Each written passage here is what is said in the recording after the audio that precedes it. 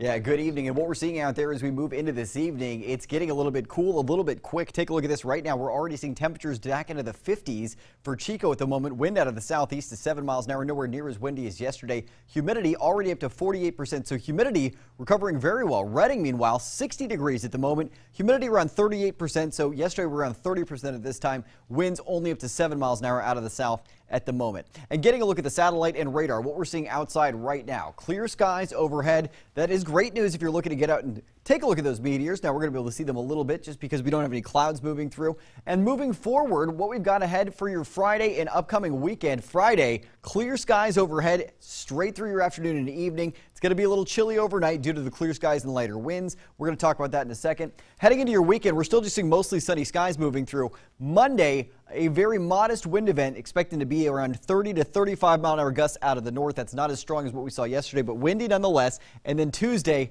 it's what you wanted to see. It's the showers returning. It looks like mountain areas a little earlier in the day, towards the afternoon, seeing those showers really becoming more widespread. So valley rain looking very much possible on Tuesday. Mountain snow likely heading into next week, and that's going to be a big concern for anybody traveling before the holiday, especially through those higher elevations. Snow could fall down to as low as 5,000 feet. Moving into Wednesday, it's mostly mountain showers that are expected, but we've got a chance for showers really from Tuesday morning through Thursday afternoon. So straight on through Thanksgiving, a chance for a little wet weather heading through. Meanwhile, the temperature trend as we move through this evening, temperatures by 6 p.m. in the mid to high 50s for the valley.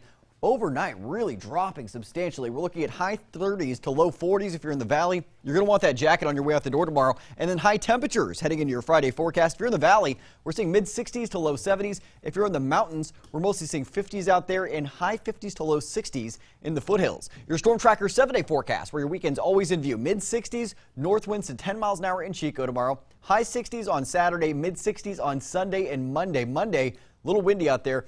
Sustained winds to 20 miles an hour out of the north. Could see gusts to run 30 miles an hour. Then on Tuesday, starting to see a big drop in temperatures. Mid 50s. Chance for showers looking pretty decent, around 50% for Wednesday as well. Could see showers extending into Thursday. Temperatures in the low 50s for the valley during that time. Redding low 70s Friday through Sunday. Mid 60s and windy on Monday. Could see those winds gusting to 35 miles an hour out of the north. And then showers in 50s on the way Tuesday through Thanksgiving.